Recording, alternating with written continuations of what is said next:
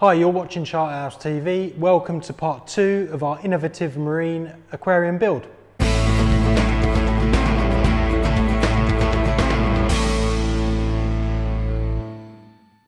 So for those of you that saw it, we recently put out part 1 of our new series of videos, which is showing you the aquarium build of our innovative marine Lagoon 50 setup that we've got on display here at our Hertford headquarters. Now, at the end of that video, we asked you guys to get involved and put out a poll via some of our social media platforms and via our YouTube community to decide which light you most wanted to see over this aquarium once it was set up. Now, you haven't got to be a genius to work out. This light here was the winner of that poll, the Radiant XR30W, closely followed, I must say, by the AI Prime HDs. But this one came out on top, so we're going to put this over the tank, probably via one of the RMS mounts. I don't think we've decided that yet, but probably via one of the standard arms, as that's what most people use out there. We wanted to, in this video, take you through some of the other equipment we've decided to use on the tank as well. Yeah, so IM make mainly rear chambered aquariums, and they call it an AIO or an all-in-one aquarium, and they make equipment that fits specifically in those aquariums as well. They make two main sizes. They make a desktop size and a mid-size. The desktop is the smaller, mid-size, larger aquarium, but the good thing with that is when you're buying the equipment, if you know what size aquarium you've got, you buy that size and you know it's going to fit. So we're going to take a look at some of the equipment we're going to be fitting. Most of it is going to be made by IM themselves. So we have, first of all, the Ghost protein skimmer. So the reason they call it a Ghost is it fits really neatly into the back chamber. It's really minimal size, so you won't really see it in there. But that will do a good job of clearing out all of the muck, the proteins and things from the water column that the fish create. So that's a good bonus to put that in there. And also we're going to be putting a reactor. The MiniMax Reactor. Again, in future you can use that for different medias, different carbons, things like that you're going to put in there to help purify your water, clear it. So that's always a good thing to put on there, especially on a rear chamber tank. You wouldn't normally have room for it, but they make sure it's going to fit on there. Another thing we're going to be putting on there is an in-tank media basket. These are great. They're made specifically for that aquarium. They fit in there. We've made a video on the range of in-tank media baskets, and we'll put a link of that in the corner of the aquarium. On these aquariums, they have two filter socks, one at either end.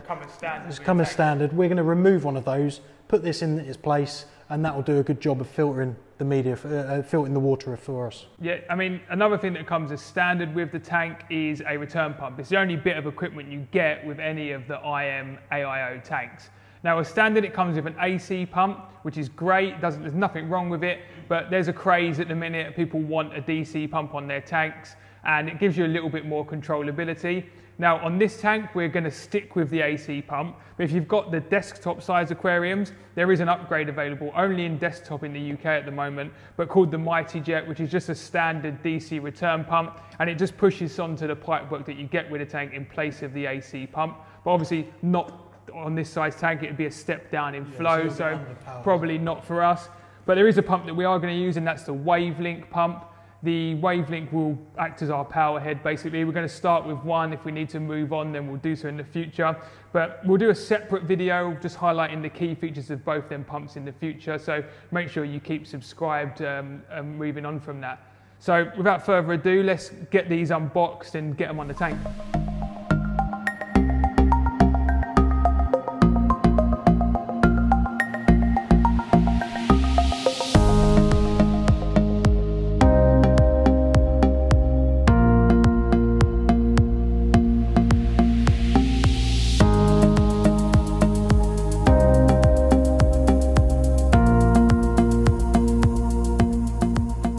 There you have it. We've got all of the equipment in the tank. As we mentioned, we've taken the filter media sock that comes with the tank out of this chamber on the right, and we've replaced that with the in-tank media basket. We've got the Ghost protein skimmer, as you can see, and we mentioned earlier, really slim line, really impressed with that. You do adjust the skimmer cut, but I think it's going to look really neat.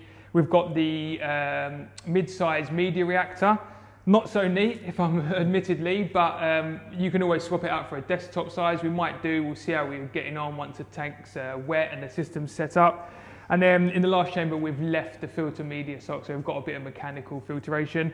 We've got the little power head in there, as we said, the Wavelink pump. It looks really tiny in this Lagoon 50. Not sure how that's going to cope. You have got the 2 returns on the back chamber of this aquarium model, so we'll see how that gets on. And then finally, we've got the light that you guys voted for, so the Ecotech XR30. That's going to really illuminate this tank perfectly.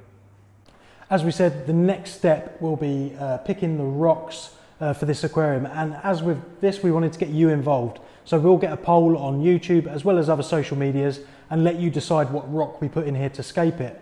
So the options are going to be TMC Eco-Rock, the Real Reef Rock, and also Caribsea's Life Rock. We've done a video on all of those rocks, so if you check that out, it'll give you more of an understanding. You'll be able to vote for the rock that you want to see in this scape. Yeah, it's worth noting at this point, if you like the IM tanks and you're looking to purchase one, or you're looking just to upgrade your aquarium, we are running our aquarium builder offer at the moment, where when you buy any equipment with a new aquarium that you're purchasing, you're going to get a discount on it. So buy any pump, that's return pump or power head, and any light and any form of filtration. So whether it be something like your in-tank media basket or your fluidized reactor, buy any of those alongside an aquarium, and that's not just IM tanks, that's any brand, and we'll give you 10% off of the equipment. All you need to do is go on the website and the cart will do that for you. So if you're looking for a new tank or you're looking to upgrade, and which of us isn't, then make sure you don't miss out on that. As always, thanks for watching Charterhouse TV.